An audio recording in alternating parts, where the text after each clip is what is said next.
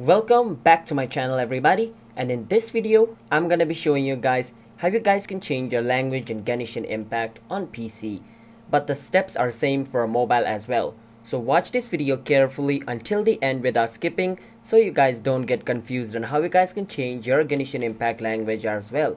So if you guys are new to this channel, then consider hitting that like and subscribe button to get notified for future Genshin Impact related videos of our channel. And let's start the video. So the first thing is you want to click on your ESC key on your keyboard, which is also known as escape key. Once you click on your escape key, this setting will open up. Once this setting opens up, you want to click on this gear icon over here at the bottom. You want to click on it and then your setting will open up. And as you guys can see, there's a language setting over here. You want to click on where it says language. And once you come on language, you can change your language over here. If you want to change your voice language, like which language your character speaks, you can change it over here to Japanese, Korean and Chinese. Just remember that you need to download it. If I click on Japanese, I need to download 3.22 GB worth of file, then only my character can start speaking in Japanese, alright? And if I just want to change my game language, I can choose over here where it says English on game language and change it to whichever I want.